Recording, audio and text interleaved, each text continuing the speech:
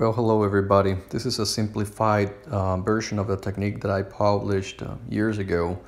Basically what you see right here is an upper model and then a byte recording part of the index tray. This is the AD2 articulator in the system. It was made with the Easy Bow from AD2 company. So basically what you have to do is part of that scan, you have to align it to the occlusal table. At this point, what we're trying to do as part of the simplified technique is to incorporate it into Exocad. So when you have the virtual articulation, you also have the occlusal stand. I think it's about time for us to get something like this.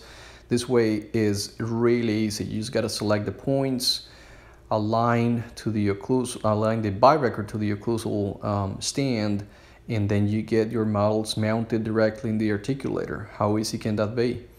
You can see from every single angle, this is how you will mount these cases in analog articulators.